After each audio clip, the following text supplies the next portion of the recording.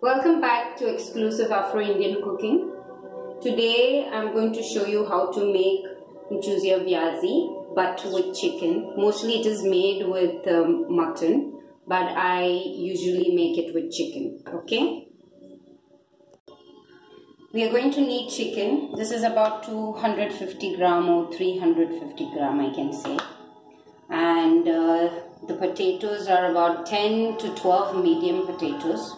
Cut this way, okay, not very small, not very big, and about 3 tomatoes grinded, and we can have some garlic and ginger paste, and this is coconut powder which we are going to use. Okay, now I'm going to put a bit of jeera because this is a little bit Indian African style. Mchuzi or viazi is actually potato with coconut. Okay, so we are going to see it as potato coconut. Now I'm going to put the chicken.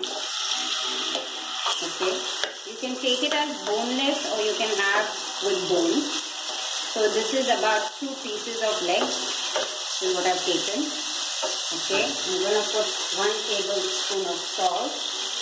I used about 2 to 3 tablespoons of oil. As I said, this is Indian style. This is Afro-Indian. In African, they make it a little different, but this is my style. Okay, and now I'm going to put the ginger garlic paste. And we're going to stir it for about 5 minutes. Now we are going to put all the masalas. This is 1 tablespoon of coriander powder. This is 1 tablespoon of jeera powder, half to 1 teaspoon of turmeric, and a bit, half teaspoon of red chili powder. Stir it well, mix the masalas on medium heat.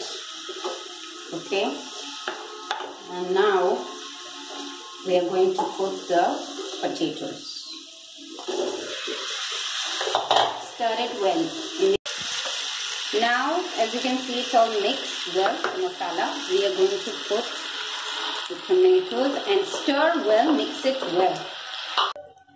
I have tasted the gravy.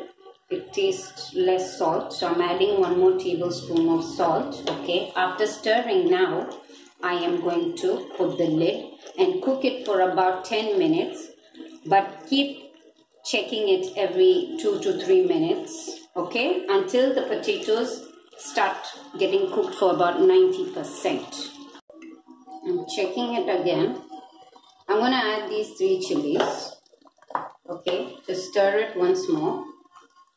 It's about 5 minutes now, so I'm going to let it cook for another 10 minutes until the potato cooks well. I'm going to put some water, like 1 glass of water, so the potato can cook more well. As you can see, it's draining the tomato gravy. Okay, and cook it for another 10 minutes. As you can see, 90% of the potatoes are cooked.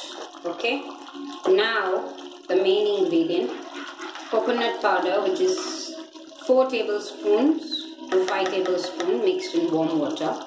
I'm going to put all of it and stir continuously. Okay, you can even use the one which comes in packet, but I've used the Maggi one powder.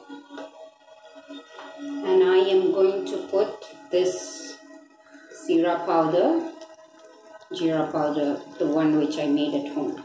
Okay, 1 tablespoon or half tablespoon, not much. As you can see, starting to bubble. We are going to stir it continuously for about 2 minutes. Okay, I've been continuously stirring it. I've kept it slow.